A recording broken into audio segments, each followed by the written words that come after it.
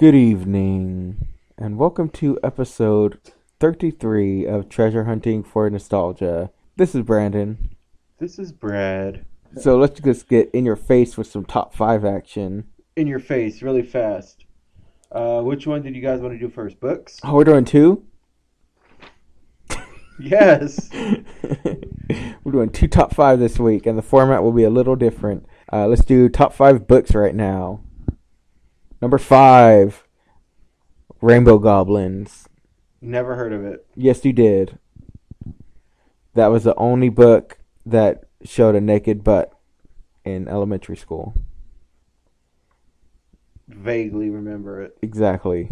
It's about rainbows and goblins, and there's a naked goblin butt, which was the first time I ever saw a naked butt.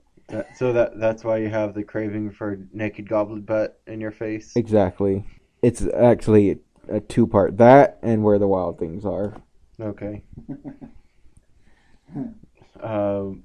Done? That's all needs to be said.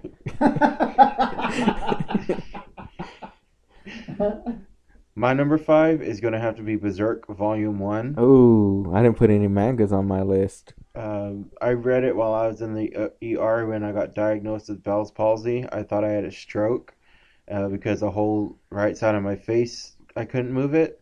And so that's the only thing that put my mind at ease was I picked up that book and started reading it. And my number 5. You don't have it, right? Have what? Number 1? No. Okay, so it was my copy you read? Yeah. Oh, okay. Alright, so my number 5 is a book by a poker player named Gus Hansen. It's the book is called Every Hand Revealed. Basically, it's a hand-by-hand breakdown of his win at the Aussie Millions World Poker Tour tournament. He won $1.2 million and beat out a field of 747 players. The book doesn't include every single hand. A lot of it is, just full of pre-flop. It's not really that interesting to hear about that. But it pretty much tells the story of every significant hand that he played.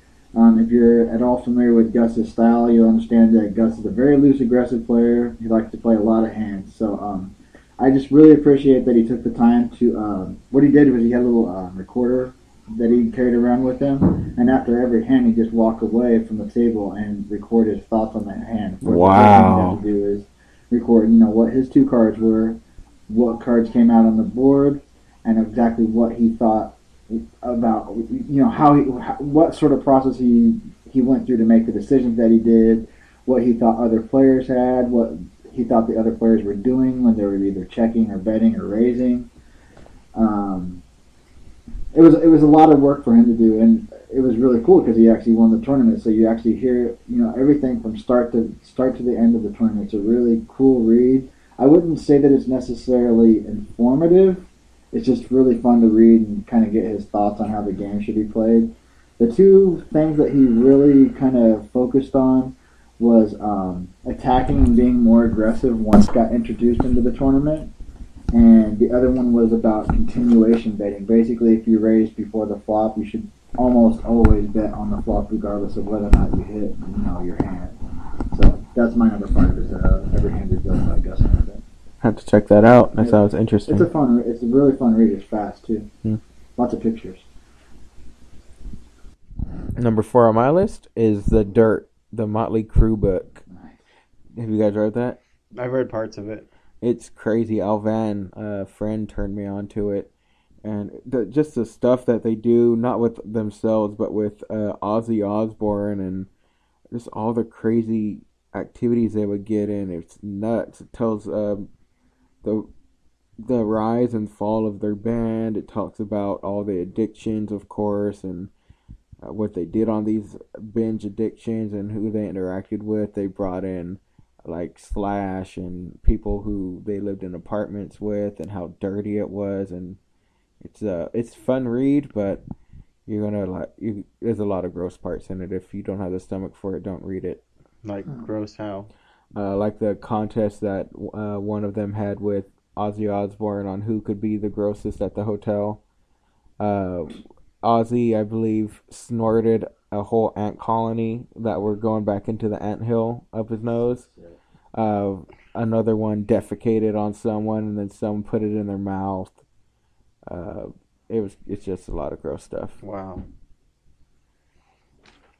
My number 4 is gonna have to be The Deathly Hallows, Okay. the last Harry Potter book. The only Harry Potter book you read? The only Harry Potter book I read. The movie actually got a lot of the points right, and a lot of the major parts in the movie were in the book. It was just fun to read through it. When you read it, did you have a cape on with I had a blanket over me with the flashlight. and a wizard wand? No, I didn't have the wizard wand. I was trying to replicate the Neverending Story when he's reading it in the old schoolroom. But that book ends. It does. All books have an ending. Not the never-ending story. The movie that was done in 2 parts, right? Wasn't there 2? They have 2 Deathly parts. Hallows movies. Yeah. You know what? It sucks. It's good that they put 2 parts in it so they could tell a lot more of the story and not leave stuff out. But why wait a year to release them? Because they want to make money. All right, my number 4 is the Odyssey by Homer. I read this in high school in Mr. Dryden's class. Basically, the plot for the Odyssey is about this guy named Odysseus. He's the king of Ithaca.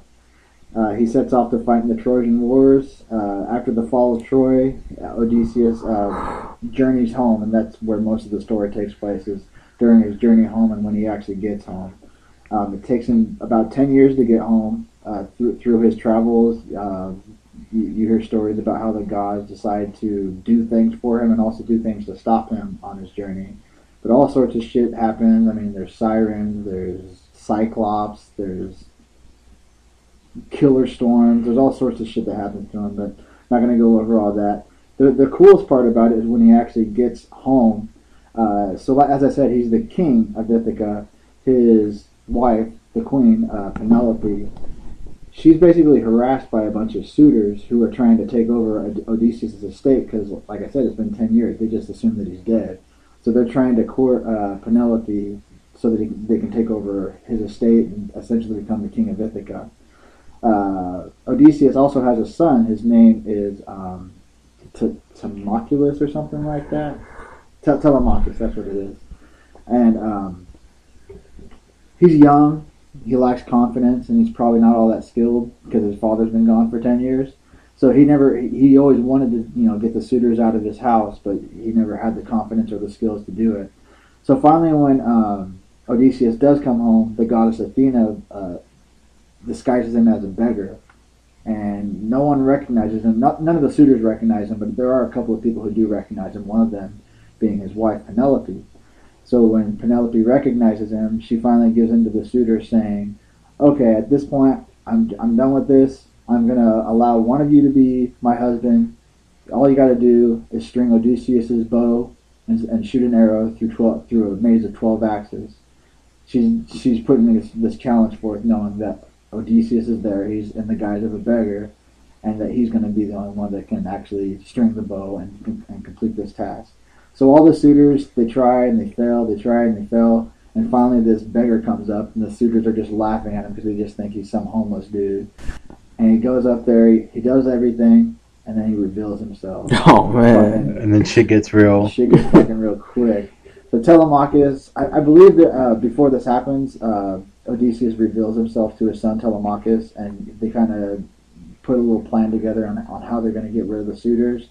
So after he completes this task, he and Telemachus and a few of the loyal servants who have stayed loyal to him through years and years of his absence pick up arms and slay all the suitors. It's such a fucking righteous ending to a book, and of course he retains his throne as the king of Ithaca. So it wouldn't have been such a great ending if he just took off his robe and was like, it's me, I'm back, you guys can leave now.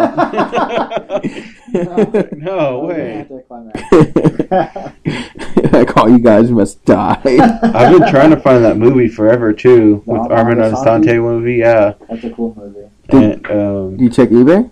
no, Oh, you probably find it. I've been trying to find it local because I want to watch it right now, but I've been trying for months to find it. So in retrospect, I could have had it within a week. But they have a cool on YouTube. They match the Odyssey music video, the music score by Symphony X, with the movie, and you could watch the That's them. hecka tight. And I've so seen that. at the end, on the last part, which is my favorite part, Champion of Ithaca, when his son Telemachus is like throwing spears and it's like impaling suitors to the wall, like he's hella strong. It's such a fantastic music song and fantastic He movie. probably got hecka Ikari points Hell because he yeah. was angry. He didn't have a meter. His was never ending. Let's see. Number 3 on my list is the Aragon books. Those books I could read. It was hard not to stop reading them, and that's a good book. Is when you don't want to put it down. That was one of the few series that I have not put down. I haven't read the last one yet. I probably have to do a recap on like the first, second, and third because I think he broke the third one up into 2 parts or something. But they're just amazing books, and they read like a role playing game. What's the second one? Or how many are there? I think there's 4 now. Oh, really? There's Aragon, Eldest. Eldest, and then Brissinger, and I think that there's another one after that. My number 3 is going to have to be the whole Dragon Ball Z series. That's Hecatite. I have the most notes on this one. I'm gonna lean back on this one. It's way better than the anime. It doesn't take half a season to beat one foe. Frieza Saka, I'm looking in your direction. Dude, that's like the whole Frieza fight is one whole season, just Frieza by himself. And in the book, in the manga, it's like one volume. Yeah. Also, Vegeta is the only one to attack Cell during the Kamehameha battle between Cell and Gohan. In the anime, everyone attacks Cell. You know, when they're both like fighting and Gohan has a broken arm. Oh, I thought Piccolo was the only one that did it. It was Vegeta. Oh. It shows because that really dumbs down how Vegeta truly feels about Trunks, because that's why Vegeta attacked Cell, is to get revenge on Trunks. Oh, I thought it was his pride was on the line. No, his pride was way gone out the window by then. He got his ass beat so many times. Yeah. They have nothing irrelevant. The whole tournament under the heavens. Sorry, Olibu and Paikuhan. No Snake Way. Or the biggest waste of time, the false Namek riding Zakro. This thoroughly confused me when I was little, because I knew the Namek Dragon Balls were bigger than the Earth ones. And then in the anime, Gohan, Bulma, and Krillin go to the fake Namek. You don't know it's fake, and they're finding Earth Dragon Balls. And they're like, wait, I thought the Namek ones were bigger. But it comes to find out it's Radiant and Zakro, 2 aliens who disguise this whole dream plan thing to try to capture them. Fake Namek is revealed. Radiant and Zakro. Why did they do that? I think they just wanted to leave that planet. They needed a spaceship, but I don't know why they went through the whole illusion thing. No, I'm talking to the writers. Oh, okay. Why did they do that? Just to add more episodes on, to get more money? Probably. Biggest fucking waste of time is a fake Namek. I'm still waiting for the Radiant Zakro DBZ CCG personalities, though. Yeah, they said they were too good to be made. Yeah. So that was my number 3. Alright, so my number 3 is is a graphic novel by Alan Moore called V for Vendetta. Of course, there was a movie about this like 2006, 2007, 2008, somewhere in there. The movie was good. Didn't really stay true to the book. I mean, you can say that about a lot of movies, really, but this one kind of missed the point of the book, I thought. So the book was written in 1988, and it takes place in the future, which in the book is 1997. So actually, what happens is nuclear war destroys much of the world, but Britain manages to survive, and during the chaos, a fascist regime takes control of Britain. The only challenge to the current regime is this guy named V. V is a very fucking weird dude who dresses up in a cape and a Guy Fawkes mask. He's obviously very strong, he's very fast, and he's obviously very smart as well. He recruits this young lady by the name of Evie, which is something that happens in the movie as well. You can kind of say that he holds her captive, but to me it seemed like she stayed there by her own will. Stockholm Syndrome. Yeah, a little bit of that. Like when Laura got raped by Luke in General Hospital. It was okay after. They got married. Like that. They got married eventually. Or like Sissy and Uncle Joey. So anyway, Evie is kind of like in training under V's wing. She's staying at V's palace. Well, not a palace. He calls it the Shadow Gallery. It's basically his home, but it's a huge mansion filled with old relics and things that would be considered illegal by the current regime. Basically, if you were caught with any of these things, you'd probably be put to death. But V has them. He flaunts them. He's proud of them, and he believes that art should be a part of life. Whereas the current regime that's controlling Britain right now is not about any of that. They rule by being powerful and asserting their dominance over the people. Yes. So through the story, you learn that V is a product of scientific testing that is performed by the current regime earlier in the story. So what V does throughout the book is he basically eliminates anyone who's connected with any sort of the scientific testing, basically anyone who could identify him. And he's also vowing to bring down the entire fascist government and create anarchy by showing the people of London that they have a voice and that together they can overpower their fascist rulers. V's mission basically leads to his death. He eventually gets caught, he gets shot, and he dies. I mean, he is a mortal man. But his grooming of Evie pays off in the end because she, in the book, which this does not happen in the movie, she actually assumes the role of V at the end of the story, and the people of London are inspired by how strong V is, and you can see them starting to build a new world. As in the book, again, it's not Parliament that's blown up; it's some other government house, but it's not the Houses of Parliament like it is in the movie. I can't remember what it's called, like 1600 Harding Street, or it's some sort of famous mansion in Britain. I can't remember what Buckingham Palace. No, it's not Buckingham Palace. I would know that. But anyway, so Evie gives him a Viking funeral. As he's blown up, he's also crumbling a form of the government, and the people are very inspired by that. They see that V is still alive, but it's just a really cool book, and it's very inspiring as well. It's awesome. Yeah. Number 2 on my list is Ready Player One. Basically a fiction about the future. Video games are just high in technology. You basically wear some kind of helmet and you get transported to another world where you interact with games. This story is about the person who created this world that everyone goes to when they jack into the system eventually dies. I can't remember his name because Brad still has my book. But he dies and leaves this huge treasure map on where to find like the ultimate power and all these riches. I believe whoever completes and solves this treasure map gets to be gets all of this guy's money and head of the company. It takes you through this one lowly character who doesn't know. He's smart, but he's not an elite. There's tons of elites in this whole book, elite gamers, and he just has like the most rundown type of equipment. And he eventually becomes able to start solving these puzzles and getting closer to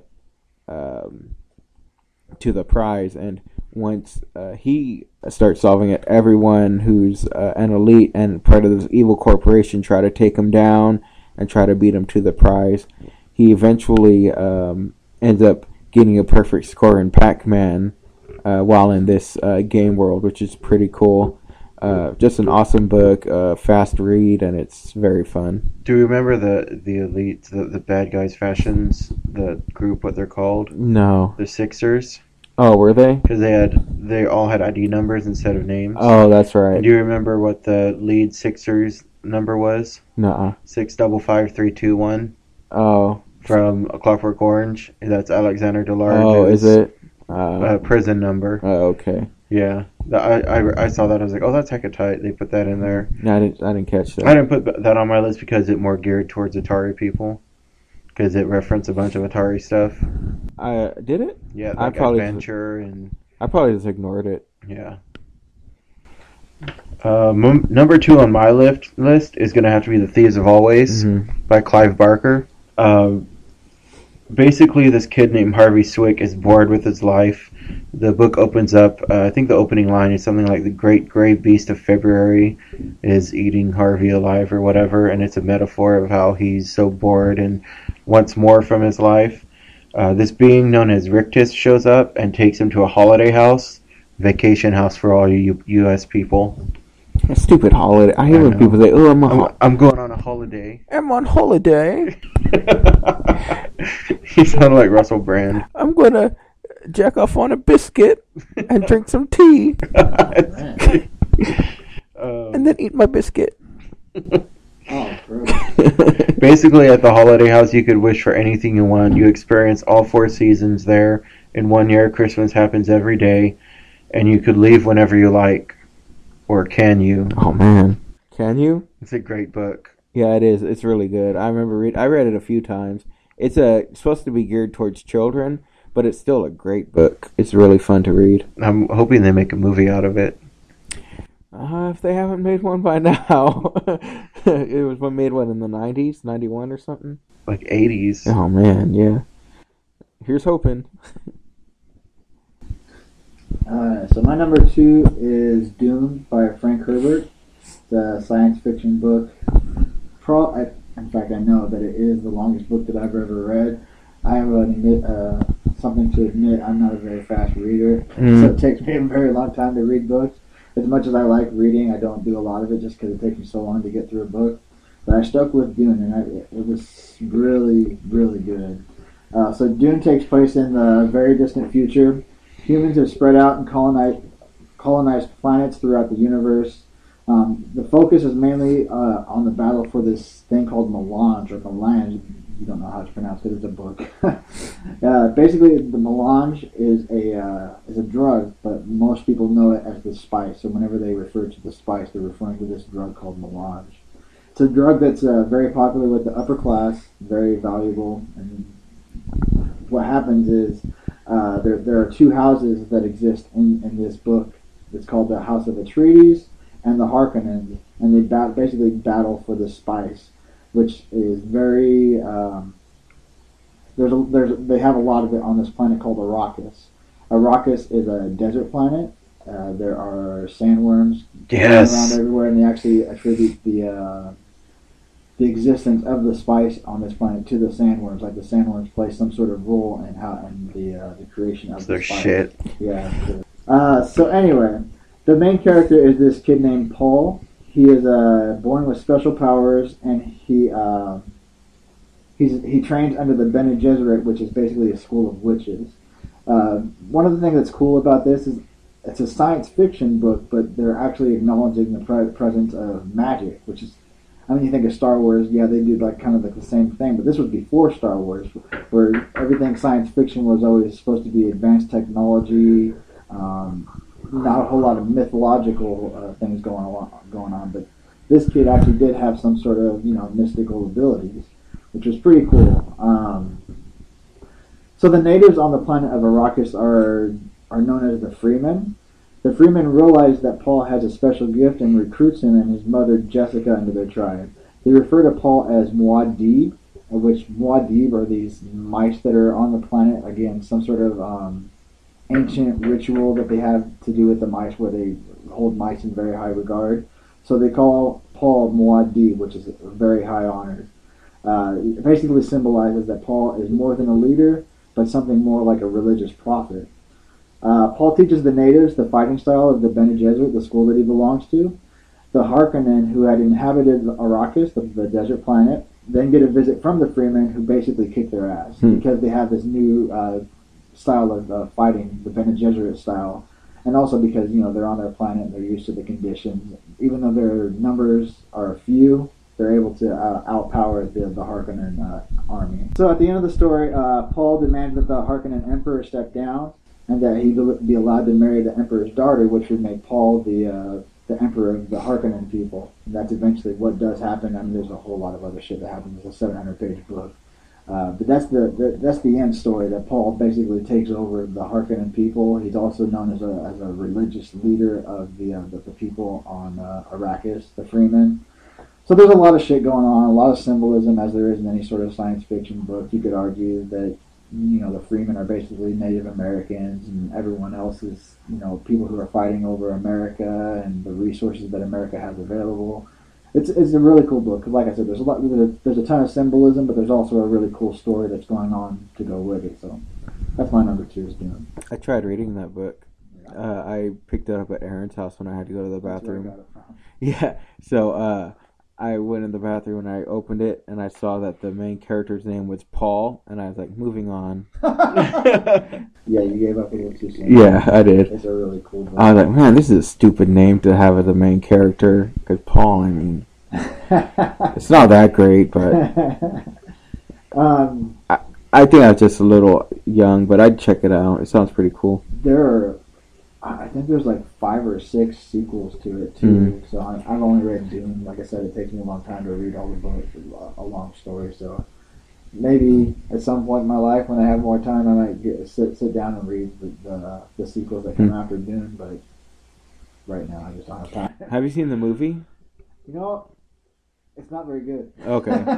That's what I heard. I tried to watch it, and I fell asleep, and I tried to watch it again, and I fell asleep again. I think David Bowie's in it, if I remember correctly. Oh, man. He's some sort of... It's very 80s. It's not made very well. All right. Number 1 on my list is The Dictionary. Moving on. No, it's not. It's It by Stephen King. It's my number 1 as well. Yeah, we actually read that in 8th grade. We saw it in our school library. We're like, man, I think it was like 1,200 pages or something. And of course, when we were young, we skipped through the boring parts because we were more fascinated with the killer clown than anything. So like whenever Mike would start writing about his stories, I'd like, because you could always tell they were different because they were italics instead of the interludes or whatever. Yeah, the Derry interludes. Basically takes place in this town called Derry, Maine, where most if not all Stephen King books takes place in Maine, but it tells a tale of 7 children who get terrorized by this entity known as It, who could take the form of your greatest fear. I guess most of the people are afraid of clowns. That's why it looks like a clown. Pennywise the Dancing Clown, or Bob Gray, giant spider, werewolf. It's got it all in there. It's awesome. Bum with leprosy. Wanting to suck your dick, yeah. Give you a blowjob for some lobster. It's a crazy book. I read it as an adult, and I was like, why did our mom let us read this? Because there's so much like perverted stuff going on. Like 2 dudes jacking it or something in the field, and Beverly Marsh gets a train pulled on her. Yeah, it goes into detail on and this is when she's a kid, like 12. Before they leave, after they confront It for the first time, they all run a train on her. I don't know why. She wanted it to defy her dad. Is that why? I'm guessing so. Oh, I don't know. It was her idea, though. Yeah, she has slept with them all. And she was like, one of them was too big, and he ripped me. Gross. Guess that's what happens when you're 12. You gonna ask Jordan if he ever? No. You're afraid of the answer? No. One of the things that stuck out in my head when I read the book is the house on Newbolt Street, which was not put in the movie, but that's like the first place they confronted it, and they heard it, but then they went back to the sewers to finish the job because they didn't think it had perished. Another interesting fact: Jonathan Brandis appeared in that movie, who also later appeared in Sidekicks with Chuck Norris. And what, that Sequest TV show? DSV. Yeah. But then he later committed suicide, just like Andy Pilato. Oh my goodness. Because my wife had a crush on both of them.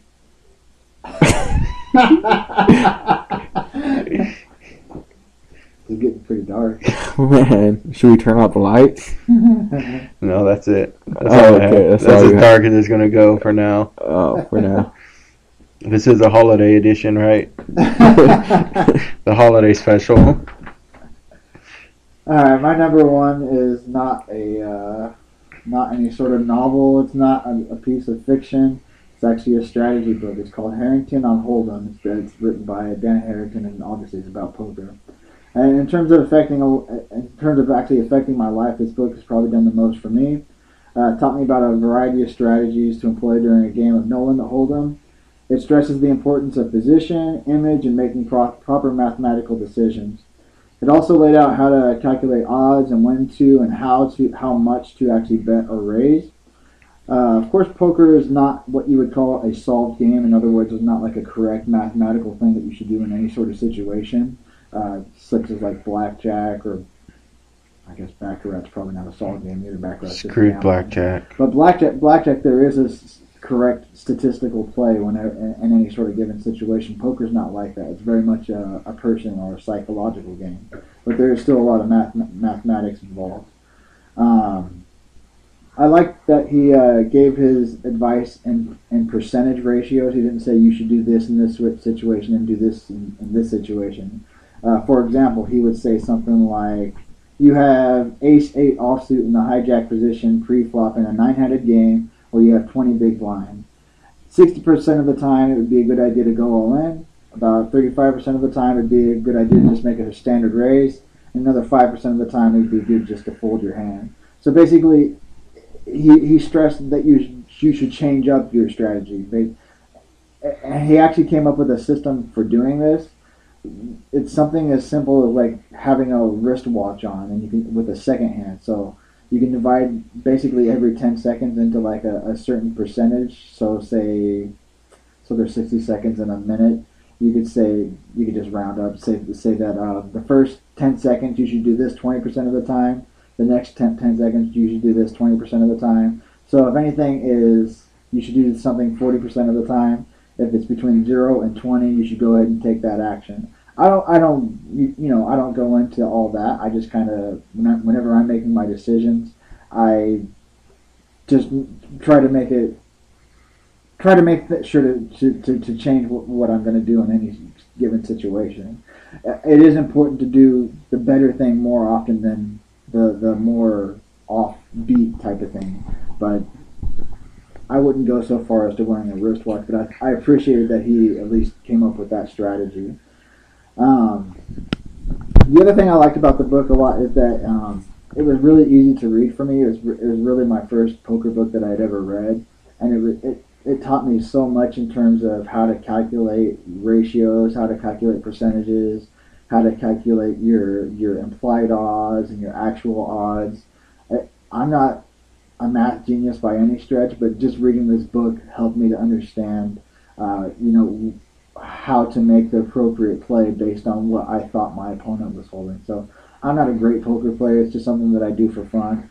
But if you're ever interested in getting better at poker, I would definitely recommend it. It's a really good read, and it's pretty easy to read. Again, a lot of pictures. Awesome. Yeah. Pictures are tight. Yeah. So that's my number one. You guys have any honorable mentions? Oh man, no, I don't. I have a couple. How about you, Brad? Nope. Alright. So I wrote down another poker book. It's called The Professor, the Banker, and the Suicide King. It's a book by Michael Craig. It's actually a non-fiction piece of work.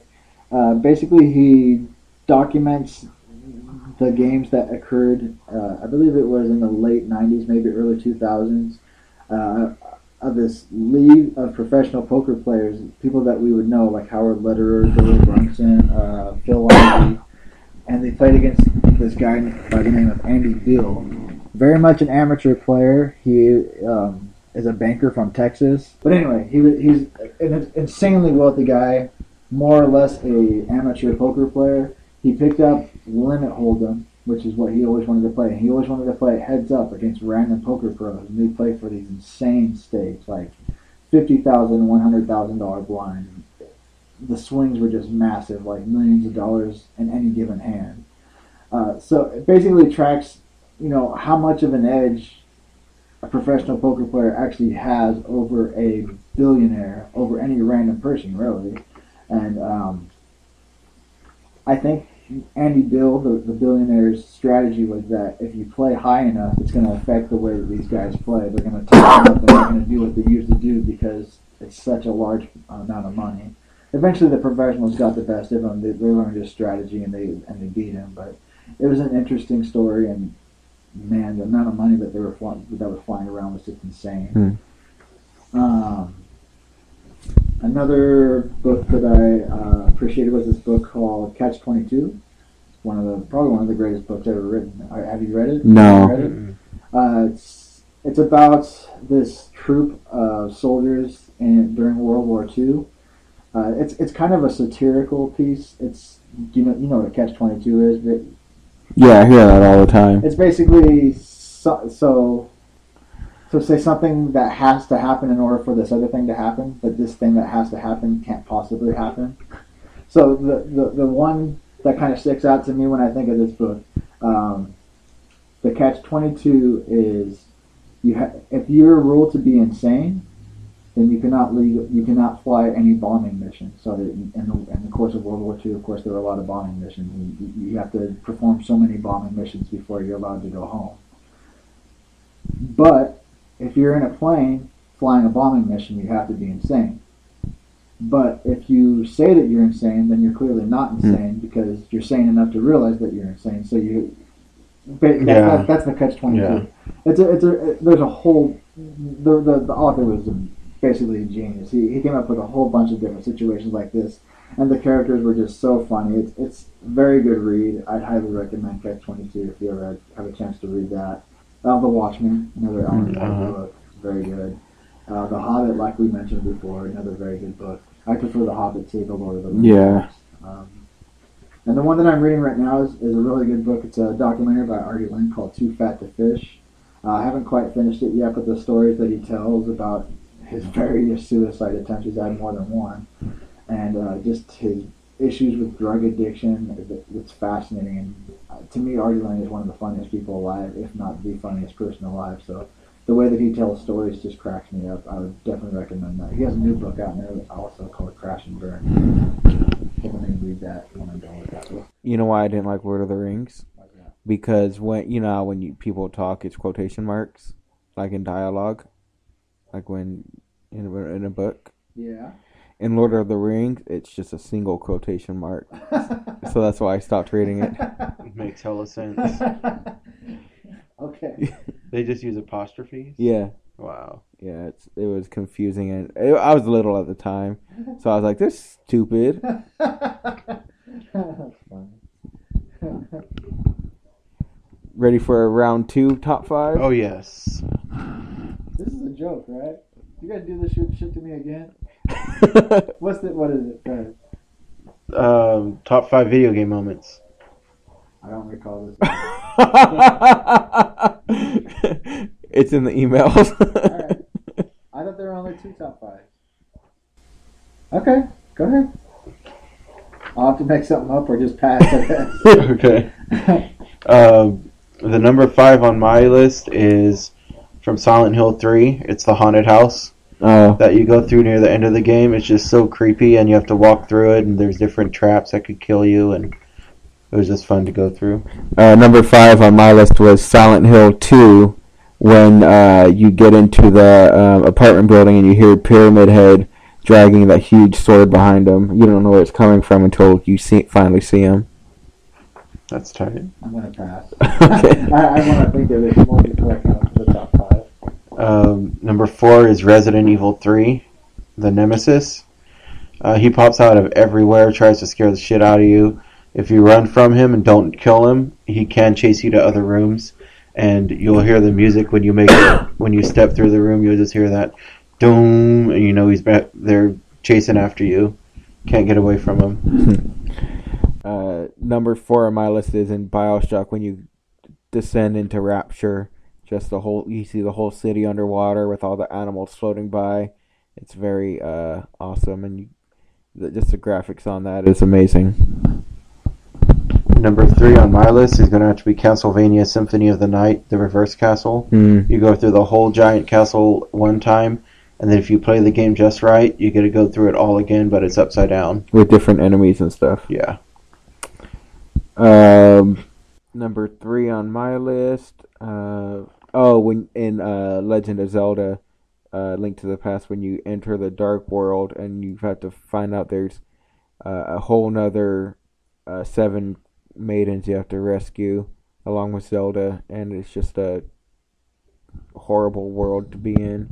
All the enemies are hecka strong, and the dungeons are hard and creepy. Number 2 on my list is going to be from Super Metroid, the Mother Brain Battle. I've talked about it before on podcasts. It's just a great battle. Number 2 on my list is in Chrono Trigger when Frog picks up the Massive Moon and clears the entrance to Magus's castle near the beginning of the game, and he gets his bravery back. Number 1 on my list is going to have to be from Legend of Zelda Skyward Sword. That's finally assembling the Master Sword. Yeah, that's my number 1 as well. It's finally seeing that last image of the Master Sword after it's complete. So that was a tight top 5. Quick and short and sweet. So now we're going to go through some different types of stories here. We have a few topics, but first we're going to do a random favorite, which I like to do sometimes, just off the top of your head. So why don't we go over with your favorite gift given, and then your favorite gift received. Christmas? Does it have to be Christmas gift? Any type. Oh, man. My favorite gift given was the ring that I gave to my wife. Awesome. Calm down. You know when I proposed to her. Then. Yeah. How about the one you received? Oh, that was the blowjob. I was going to say that.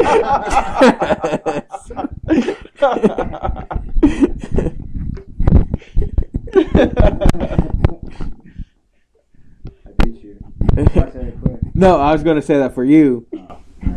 Because I was just going to. I was joking too. That's like a funny how it's real. I actually don't know. I mean, it's supposed to be off the top of your head, so that's what came up. Yeah. I do like blowjobs. Yeah. That one. Who doesn't? That one was particularly passionate. So my favorite gift given would have to be the Final Fantasy VI character beat art over there that Brandon has. Oh, yeah. Or the Xbox 360 that I gave to my kids because they were not expecting that at all. Received, I would have to say Earthbound from Brandon, the Phazon Samus suit statue, or the PlayStation 1 with SmackDown from my wife. So you got your PlayStation 1 SmackDown? Mm-hmm. Oh, okay. The gift received for me would have to be... Oh, man. Probably when I got the Wii and the Twilight Princess from Brad and my mom, because I wasn't expecting that at all. And the one given would probably be the Phazon suit Samus, because Brad was really excited when he opened it up and checked it out. Rest in peace, Samus. Did you hear about that? You remember that Samus statue Brad used to have? I think so, yeah. That lit up and everything? Uncle Ron was over his house cleaning one time and it got demolished. Oh, man. I always look on it for eBay. It goes for like $1,500. Yeah, How much? $1,500. I got it for him for $200 when it first came out. After Universal Studios trip. Oh, this was way before. So you forget it. Yeah. But I got it for him when I saw it was coming out in like 2008 or 9. And it was pre-ordered for $200, and there's only $1,500 out there. So now whenever you try to find it, people are dicks about it and won't sell it for a low price. Yeah. So let's talk about a little bit how we met back in high school. Brad and I met before high school. It's an episode of Sister Sister, Brother Brother. Oh, yeah. we each got adopted from different families and we met in high school. That did not happen. First, one thing I did want to note is I met Aaron first. and then I eventually met Nick through Brandon and Aaron. But I was in ninth grade, and then this one guy who ended up dying in a snowboarding accident, Mr. Goodrich. He was a teacher. Don't know what he was doing on the slopes by himself, but that's a whole different story. Um, I was in that class, and Aaron sat next to me, and Lewis Butler sat behind me. And Lewis was kind of like, he wasn't like a dick, but he was kind of like one of those abrasive people who, like, you didn't know what they were going to say, so I was all nervous. And then Aaron's just sitting there like, yeah, man, this guy is cool. And he was like basically the what saved me from Lewis Butler. Because whenever Lewis would start to say something that would irritate me or like off the wall, Aaron would put him in his place because Aaron like was a force to be reckoned with. I remember when I switched classes with you, Lewis Butler kept trying to call it out, like, "You're not Brad. You're not Brad." Did he know? Yeah. How do you know? I don't know. Probably because of the way I was acting, Uh, and Aaron found it funny. But we watched this movie called Man the Horse or whatever. a man who called horse, a man whose name's horse, or whatever. Yeah, and he was being hanged by his nipples with hooks in him. I was like, what the fuck do you guys watch in this class? And Lewis was a dick. Yeah, you said it right. He was a dick. And then he was in my Spanish class with Miss Alessio, and you know who else was in that class? Andy Pilato. Rest in peace. Andy was hecka cool. He was. And all the girls liked him and thought he was cute. And He looked like Jonathan Brandis. I thought he looked like John Stamos, kinda. He had nice hair. He had blue eyes. I think he had nipple piercings. You like even knew the color of his eyes? huh? Dang, you were in love with him, huh? It's Andy Pilato. And he got nipple piercings, I think, in junior high. It was kind of weird. In but, junior high? or junior year of high school. And the first memory I had of Nick was his little battle with Mr. Racine. When Mr. Racine was talking about music or something. No, he had a Jimmy Page shirt, or a Jimi Hendrix shirt. And Mr. Racine was like, "Do you even know who Jimi Hendrix is?" And he's like, "Yeah." And he's like, "Look up Castles in the Sand." I don't know the name of the song, whatever it was called, and listen to that. He's like, "Okay." I can't remember who you sat by, but I sat next to, I don't know if it was Sean Dillon and James Bonet, but that's who I hung out with. And I think Nick was actually in my English class too, in Miss Drame's class, because she was going off against your Injustice for All shirt, and she was like, "We should listen to that CD," and like, okay, because we ended up switching teachers. I don't know why. didn't she get fired? Right. Is that why we switched? Yes. Who else was going to teach you? Because Mr. Goodrich died. Oh, The year that we were I thought they switched before that. No? Oh. Well, we switched to this racist teacher named Miss Drame. Aaron hated her, dude. I guess she was like picking on Aaron, and Aaron said, "Geez, why do you have to be so racist?" Because she was half black, half white, and she was also the lead of Culture in the Mix Club. And Aaron was like, "Why do you have to be so racist against me?" And it was just hilarious. I wonder if that's the reason he's so attracted to black girls. Oh, Maybe man. Miss Drame. I'm gonna ask him next time I see him. Didn't she go by another name? When she got like divorced or something, and then changed her name to some weird name. Maybe she went back to her maiden name. I think she was like a junior high teacher like the previous year. Really? Did she go to the high school like the year that we got there? I think he might have like been in her class in 8th grade and 9th grade or something like that. Might have Maybe. had previous experience with her. Because we went to a different junior high. We went to Rio Okay. Tierra, Okay. the ghetto junior high. Oh, man. Why did we want to go there? We had to. No, because I remember given a choice in Main Avenue. They said, if you want to go to Rio Tierra, go to this class. If you want to go to Rio Linda. No. It was based on where the water thing is, the blue water tower. Uh-huh. If you lived on one side, you had to go to Rio Linda, and if you lived on the other side, you go to Rio I Tierra. thought it was a choice. No. That school sucked until I got into the GATE program. It was so ghetto, Uh-huh. and I hated it. And then they were like, "Let's move you into the gifted program," because whenever we I got an assignment, I'd finish it in 5 minutes, and the teacher would look at me like, "What are you There was doing?" this one guy there. I forgot his name. It was like Jose or Joe or something. And I was sitting. We had groups, and I was sitting at his group, and he like would pretend to give blowjobs and move his tongue in his cheek and make Uh, it. And I was just like shaking my head, like, what? Why the fuck am I in here? I hated it. And me and Brandon didn't have any classes together, not Yeah. until we got to the GATE program. Yeah, when we got in Gate, all of our classes were the same. That was hecka tight. I don't really have a whole lot of stories in terms of how we met. Really don't remember how we met. Yeah, I remember always walking across that baseball field and seeing you guys. I don't remember really walking with you guys until like maybe my sophomore year or so. I think Ken was part of the glue too, Ken and Aaron. And I used to walk with Mike, right? Mike Bunton? Thornburg. Yeah, maybe at that time. That's about when we started going our separate ways. Yeah. He became a jock and I became a nerd. And Ken became, I don't know what he became, like king of the lunch Super bunch. being.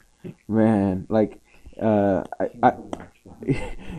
hung out with him in ninth grade a ton, and then 10th grade it kind of started to dwindle, and I think he went more towards the drama side, like with, the David Pitcher and the Jamie Naylor and that crew. And I think the Lunch Bunch just disbanded, and it just got weird. The Lunch Bunch was a group of like 20 nerds who like wanted to let their freak flag fly proudly, and it was just a real funny group of kids.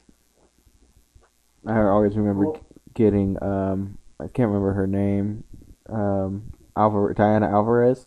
She always gave me her Gardettos. Yeah. It was hecka I tight. think we both used to like Diana Alvarez too. Maybe. She's like a really skinny broad with a big head, right? And the giant hair, like Brave. This will do it for episode 33 of Treasure Hunting for Nostalgia. This is Brandon. Brad. Who's next?